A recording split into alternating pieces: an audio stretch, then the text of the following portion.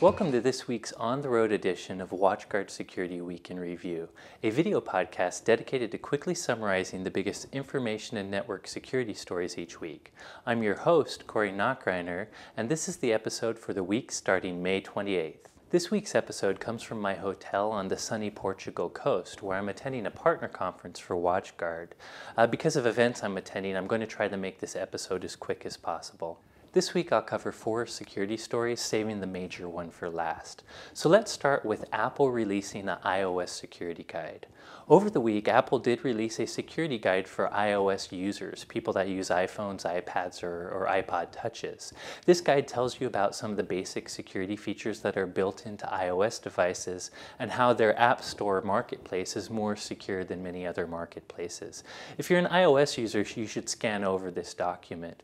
It's kind of interesting to see Apple release this kind of document. They tend to let their users think that Mac products or Apple products are invulnerable to security issues. So to see them proactively releasing a security guide is a positive step for Apple. Another story comes in the form of a Cisco iOS patch, or more specifically a Cisco iOS XR patch. This patch fixes a denial of service vulnerability in some very specific Cisco iOS devices. These are usually their really large devices like the Cisco 9000 series aggregation routers or some of their carrier grade equipment. So this is an important patch to big companies that use very, very large Cisco gear, or maybe ISPs and telecommunications companies. But normal small to medium businesses who have Cisco devices, Cisco routers, probably are not affected by this patch. Nonetheless, if you are a Cisco iOS XR user, you should check out this advisory that has a patch for this denial of service issue. Another interesting story comes in the form of more confirmation on the source of Stuxnet. In a few episodes past, I talked about an article from ISS Source that confirmed that the United States government and Israel were responsible for creating the Stuxnet worm or cyber threat that went after nuclear facilities in Iran. Well, this week, various sources like MSNBC and the New York Times released very, very detailed articles talking about and confirming that the Obama administration and even the Bush administration before them had started a project called Olympic Games, specifically to launch cyber attacks against other nation states like Iran. So this is just further proof that it does seem like Stuxnet and other attacks like Stuxnet are nation-state sponsored, and that our governments are actually participating in cyber espionage and various cyber attacks. So I'll finish this week with what's by far the most important security story of the week, and the one that grabbed the most headlines by far. Earlier this week, Kaspersky announced the discovery of something called the Flame Worm, or the Flame Backdoor Toolkit. This was a worm that they discovered in partnership with other analysts that was infecting primarily Middle Eastern organizations, mostly Iranian organizations. And it seemed to be a new instance of an advanced persistent threat, very similar to Stuxnet and Duku type malware. According to Kaspersky, this is one of the largest and most complex malware samples they've ever looked at. So far, no one really knows how the malware is originally infecting its victims, but Kaspersky is learning a bit about how the malware works.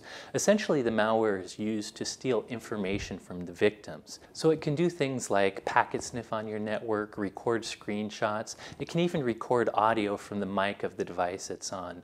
Furthermore, it seems to scan Bluetooth wireless connections looking for Bluetooth devices.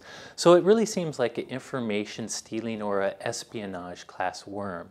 When it gathers this information, it also connects to a command and control channel using SSL encryption to feed this information back to the attacker. Now, it's going to take Kaspersky and other antivirus researchers quite a long time to fully understand this worm.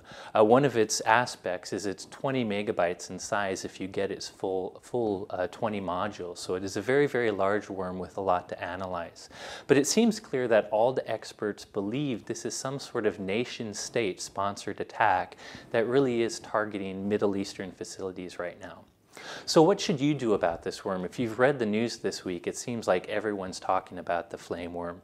Well, the good news is this worm should not affect normal organizations at all, mostly organizations that are outside the Middle East. It seems to be heavily targeting the Middle East.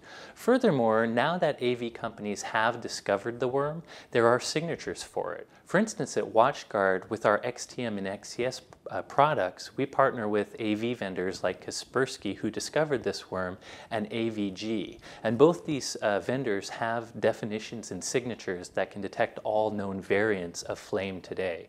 That said, according to Kaspersky's research, this worm seems to have been around for quite a while in these organizations.